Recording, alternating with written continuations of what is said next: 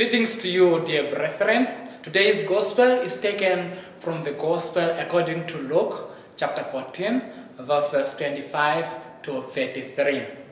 So to give you an overview of the gospel, Jesus was followed by the great multitude, of which he has told them the following, that everyone or anybody who wants to be his disciple or to be his follower should deny his mother, should deny his father, should deny his sister or brother.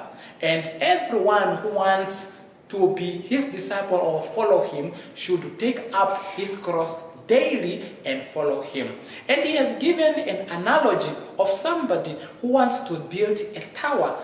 So he could first settle down and count if he has enough finance, so that when he starts, he's able to finish it, so that the passing by should not laugh at him saying, "Oh, this one has started the building, he has started the tower, but he could not finish it." He also is given an analogy of a king who wants to take an opponent or to fight against his opponent. He could first settle down and look if he has enough soldiers for an attack. But if he does not have enough soldiers for his opponent, how can he win that battle? So, what is the message of Jesus today? To give you a practical analogy and practical example, in life, especially those one who are bringing their children, and those one who are in marriages. So, those one who are growing or are bringing their children, they make sure that they take all the sacrifice.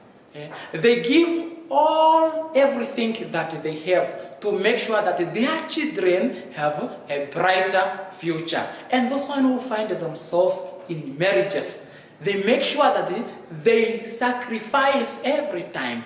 They take every penny to make sure that their beloved ones is protected, she or he is safe, and her or his well-being is okay. So, what is Jesus telling us? And by using this practical analogy, though we know that we are living on this earth, though we are attached to other human beings or other materials, Jesus is reminding us that sometimes we take a radical step to cling on him.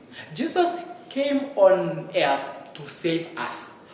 Who are we not to cling, not to sacrifice our time, not to sacrifice our gifts, not to sacrifice our talent, and always to take up his cross and our cross to follow him? So Jesus wants us to take a radical step, always to follow him.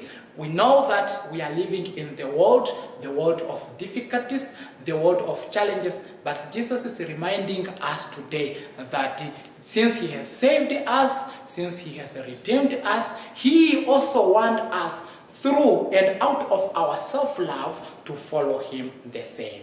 God bless you all. Amen.